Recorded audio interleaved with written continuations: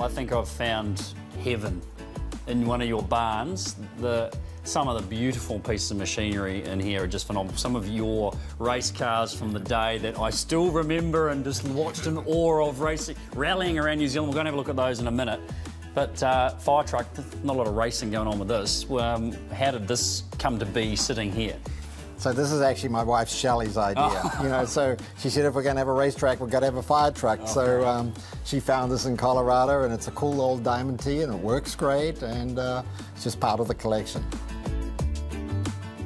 Rod, this has got the great Dale Earnhardt's name on it. Is it original late model? It's not. It's the same as, and so it's called a tribute car. Yep. The same as what he sort of cut his teeth in his early days.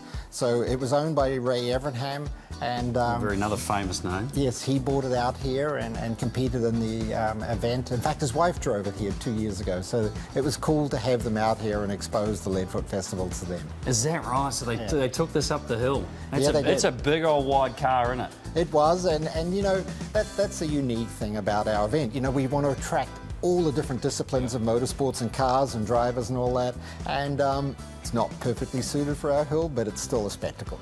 This is something quite special. This has been around a long time, this truck. It has achieved and done so many cool things. Well, it started in late '98 when Toyota was introducing their full-size truck in the US market with the V8 engine. The president of Toyota came to me and says, you know, we need to give this new truck credentials because we're going up against the Ford and Chevys, and you know, the Ford is the #1 selling vehicle in the US. He said, let's do a race program. But to cut a long story short, we built 2 trucks, and on the second year, it won 6 of 12 races. So we actually made it competitive, even though it's only got 625 horsepower against some of the others with 800 odd. But our focus was all on the handling, suspension, and the whole vehicle dynamics. And so fun to drive, easy to drive.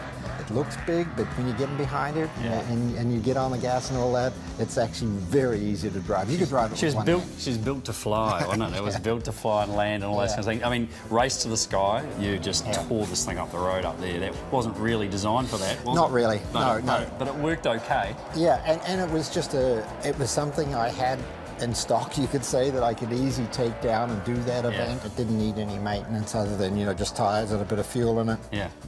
And it always just kept going. And now she's setting records here at the farm, eh?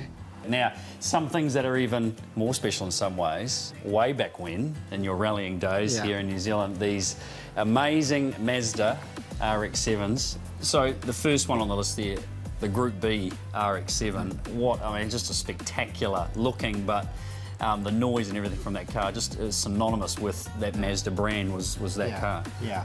The fun part of our journey with the boys and that, they've followed and looked at my career, and so Reese found this car in Belgium. It was the car I drove in the '85 RSC, and I think I did the Scottish Rally in it as well. One day he called me up and said, Dad, come on over to the shop. You know, his shop's only a quarter of a mile away from mine in Huntington Beach. And he had it there. And he had my old '85 RX-7 Group B car. Wow. That's very cool. Yeah, no, it's very cool. Now, this RX-3, which is, again, it was a rebuilt car. It's not the original car, but it is absolutely spectacular. What's the significance here? Well, my brother-in-law, Peter Davidson, you know, a well-known name in New Zealand motorsports. He said, you know, we've got to put together an RX-3. And so I went looking for my old RX-3s. I couldn't find them. I eventually did. They did get crashed, so there was no way of you know, restoring those cars. So he set about building up the RX-3. It started out, it was going to be exactly how I drove it. The specs and so on. And then it got carried away. We might have had a couple of beers one night and then got carried away. And so now it's much lighter. The engine's further back. It has a 6-speed sequential transmission in it. So we run it here at the Leadfoot Festival, and I tell you what, I think this is my favorite car to drive. It is such a kick. It's lightweight, it's powerful, it's 2-wheel drive, and you're busy inside. And I just love that. This RX-7 here, this one, I mean, many rally enthusiasts here in New Zealand will remember seeing this car. And it's a little bit different because Mazda never made 4-wheel drive versions of these, did they? No, well, so You know, in the 1980, I was driving for Mazda in the US, and we won the championship in 81. And then in 82, along came the factory Audi Quattro and just kicked our butts. Yeah. So Didn't it's sort of like I was in talking to the Mazda folks and said, well, maybe we should convert the RX-7 to four-wheel drive. And they said, seriously? If you did that, we've got extra budget for that. So, oh, wow. Mention extra budget. Not for long.